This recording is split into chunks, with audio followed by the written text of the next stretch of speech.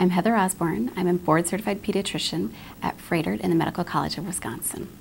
In my practice, I see children from birth until 18 years of age.